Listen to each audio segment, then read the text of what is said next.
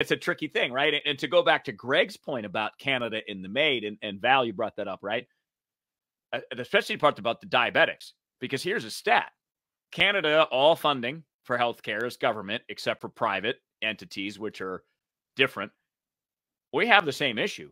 5% of Americans are responsible for 50% of the healthcare costs, mostly because of diabetes. So in Canada, what it sounds like is, well, this is really expensive and you're going to die anyways. Let's expedite the process because you're too expensive for the taxpayers of Canada. So we're going to euthanize you.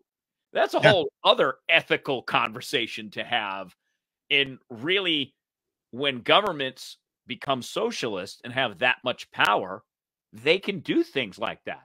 They can essentially say, well, your life is no longer worth it, so we're just going to usher you into this program and kill you 2 years early. That's weird.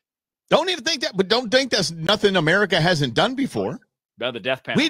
We did forced sterilization. Do you remember this? I think 17,000 Americans were forced sterilized because we just didn't want them breeding anymore. So what would take from a nation? By the way, the Supreme Court held that up. The Supreme Court held the state's right to force sterilize. I forget what it was called. Something, I think, Buck, Rob, if you're looking it up right now. I think Buck is one of the names in the case.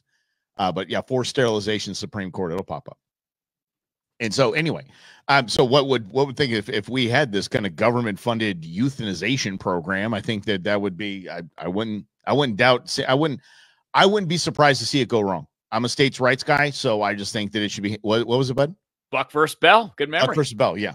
And so I think that, I know I would be a great attorney if I didn't have to memorize a bunch of crap.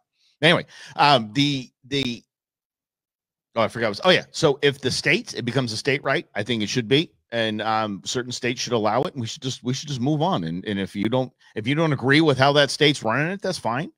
And if you want to participate in the program, find a state that works for you and the way you want to go through all the hoops and jump through all the hoops, do it.